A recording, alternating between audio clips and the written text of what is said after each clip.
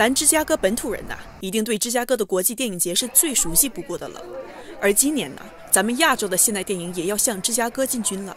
由芝加哥 Sophia's Choice 非营利机构主办的亚洲电影节于9月16日当晚拉开序幕。It's a non-profit organization that I just established in May this year. So I have been working, fast and furious, non-stop for a few months, put together 8 titles of film from Asia and set up in 2 different venues, one downtown AMC River East and one up Wilmette, which is an independent art house cinema showing the 12 screenings. And out of these 8 titles, I actually got 1 US premiere, 3 Chicago premiere, and most of them have never been seen on a big screen for a while.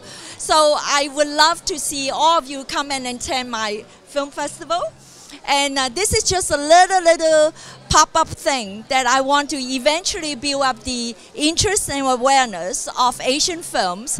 So I want to stay focused and give people a really good taste of films from Hong Kong, from China, from Japan, Korea, because they are the biggest market in Asia now.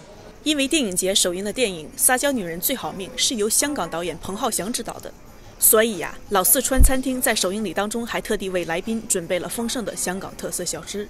Everybody knows Hong Kong is a gourmet city, same as Sichuan. So tonight, Lao Sichuan, we are very proud to sponsor this event, and we do make the Hong Kong style barbecue pork. Hong Kong style barbecue pork very popular. Also, we have the barbecue pork pastry, and also sao mai, which are very famous Hong Kong dim sums, which is very good to present the Hong Kong cuisines. And we are very supportive of Sophia's Choice and the Asian pop-up cinema in bringing Hong Kong movies to the Chicago audience. This will let them have a taste of a Hong Kong cinema and hopefully get them interested and to continue to explore Hong Kong cinema. And we're certainly looking forward to bringing more Hong Kong films to the audience here.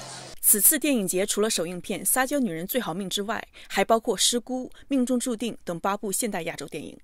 即日起到12月4日，可以在指定影院观赏影片。更多资讯可以到电影院的官方网站查询哦。美林工作室姬美玲为您报道。